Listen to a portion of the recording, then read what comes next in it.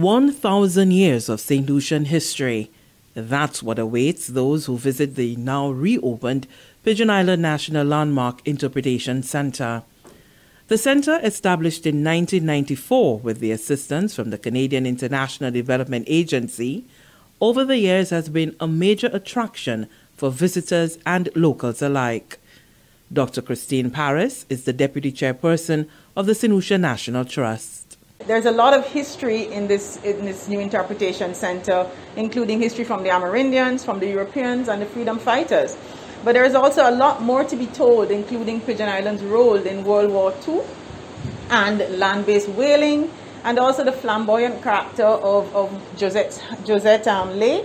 Prime Minister Honorable Philip J. Pierre, during his address at the reopening ceremony, noted the iconic status of Pigeon Island, its socio-economic benefit to the country, and most importantly, its role in defining St. Lucia and its people. This independence, I want the people of St. Lucia to know that the country's heritage is not a liability but an asset. It's not its credit card. It should not be seen as a crutch but a cradle of new opportunities.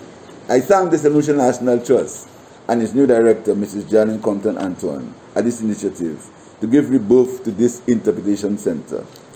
It represents a small but important gesture in us rediscovering ourselves.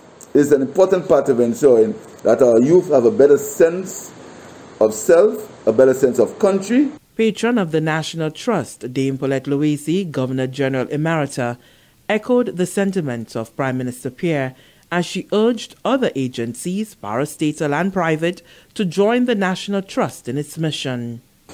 It tells a story of a part of our history that some of us may have all but forgotten, and what too many of us have perhaps never even heard of.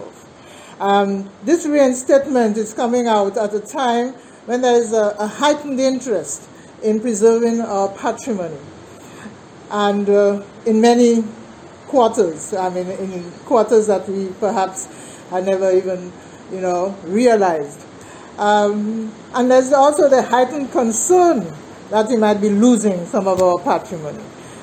And if we don't make the effort, really to pass on our stories.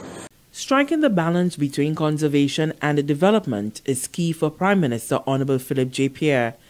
The National Trust and other heritage organizations, he says, are indispensable stakeholders in the national development process who will always have a seat at the decision table. The senior minister and his ministry took a significant step in redressing some of the issues that we would like to use that we inherited. We ensured that the St. Lucian, the beaches will continue to remain the property of the people of St. Lucia to be able to access at any time. Our beaches must be able to be accessed at any time. We are not anti-development, we're not anti-tourism, but the people of St. Lucia must never, never be seen as second-class citizens in their own country. Prime Minister Pierre also assured the management of the National Trust that government will increase the annual subvention to the organization once the fiscal situation of the country improves, in order for the trust to continue its mandate. From the Government Information Service, Lisa Joseph reporting.